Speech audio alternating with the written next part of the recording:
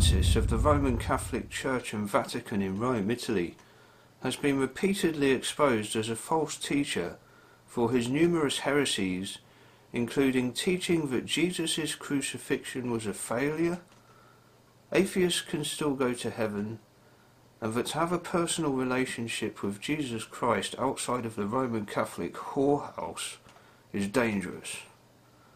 All of which comprise of some of the most anti-Christian statements ever made.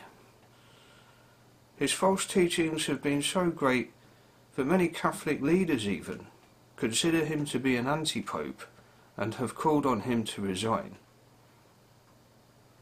In 2017, Francis, with his insurmountable ego, arrogantly attempted to change the Lord's Prayer, the very words of Christ, from "lead us not into temptation" to "do not let us fall into temptation," or, as recently appeared on Fox News in 2019, "abandon us not when in temptation."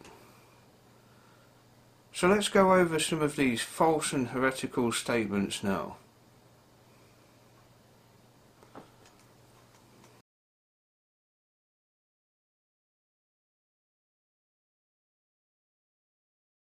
The prayer itself asks God not to bring us into trial, trial being the Greek translation.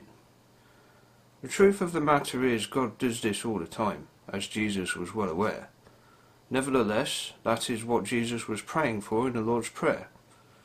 So it should not be changed because an imbecilic Pope and his ungodly paedophile bumchums are so lost that they haven't a clue what Jesus was talking about. That's their problem, not the Bible's. And no, it won't be changed.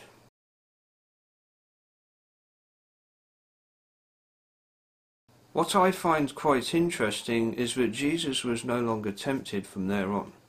He had already been through his biggest temptation during his 40 days and 40 nights fast in the wilderness, which was perhaps why he included this verse in the Lord's Prayer. Unlike the Pope and all his other unsaved bishops and cardinals, this is something I can certainly relate to, and I understand why Jesus said it, which I'll go over shortly. The ramifications of changing this verse could be very serious and detrimental. Firstly, people might become less God-fearing because they don't appreciate that he will bring us into trial and put us through some of the worst things imaginable to see how we respond. And those who remain steadfast to the end will be rewarded, as was Jesus. God does have a hand in this, like in the book of Job, where he tests Job by letting Satan have his way with him, afflicting much pain and suffering to see how Job reacts. And let us not forget Revelation 27, where Satan is let loose to tempt and bring man into trial once again. Anyone who truly understands God and how terrifying his trials can be, as do I, and is more God-fearing because of it, knows that this verse does not need changing at all. When I went through hell and back during my second 40 days and 40 nights fast, I, likewise, praised to God never to be put through anything like that ever again. That's how God-fearing I became.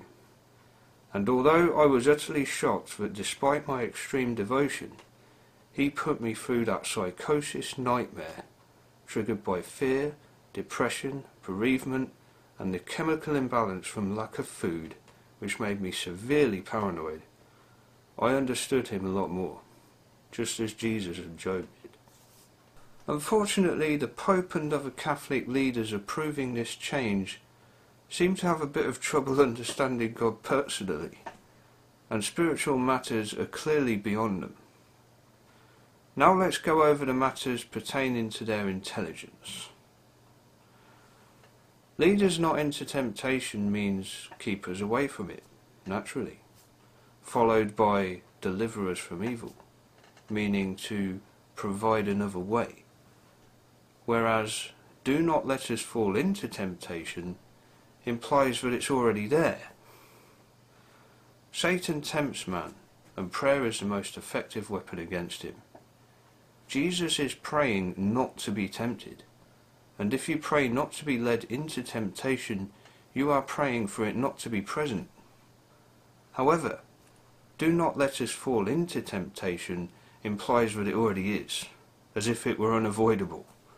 And abandon us not when we are in temptation is saying exactly that. It isn't implied at all. Let it not be there. Keep us from it. Not abandon us not when we are already in it.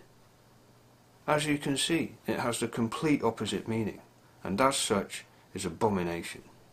This is an abominable change to the Lord's Prayer, contradicting the words of Christ once again, and yet more doctrine of these Catholic demons. Pope Francis, leader of the notorious Roman Catholic Church, isn't praying to be kept from temptation, but to not fall victim of the temptation already present. I wonder why. With Jesus' prayer, the temptation will not be presented to us in the first place. However, with Francis' change, it will always be there, and the effects this has on one's soul are devastating. All those who pray the Lord's Prayer following this change will be praying for the wrong thing entirely, because not only are they no longer praying to be kept from temptation, or trial as the Greek translation says, but they have already practically acknowledged that they are in it. It's doing the complete opposite of what Jesus was praying for. You imbeciles. Okay everyone, take a look at this. This was Fox News Channel in 2019. It's the 6th of June 2019. Okay, so more recent than what I saw before, 2017. This proposed change to the Lord's Prayer. Now what's interesting is in the same article we have both proposed changes. Okay, so I don't know which one they're going with, the Italians. Most likely this one. But as I said earlier in this video, this implies that one is already in temptation. Okay. But look at this translation. This isn't implying it at all. It's saying it directly. Abandon us not when in temptation. Now this has the complete opposite meaning to the original Lord's Prayer.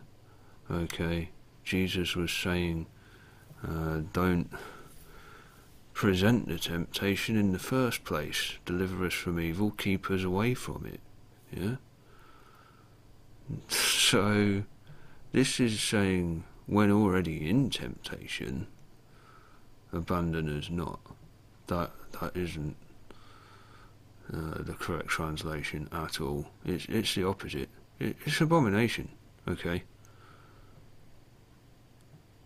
Jesus is saying, keep us away from temptation.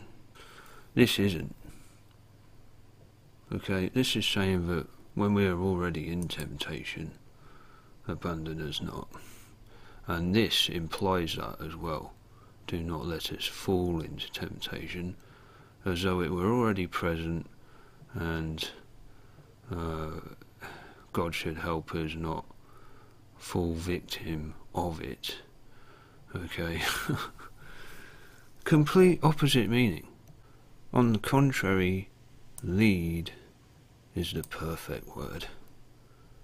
To avoid this confusion. He's basically saying, don't take us here in the first place. Keep us away from it. Whereas this is saying the opposite. We're already there. Whoa. This is an abomination. is terrible. It's saying direct us away, not be there for us when we're there.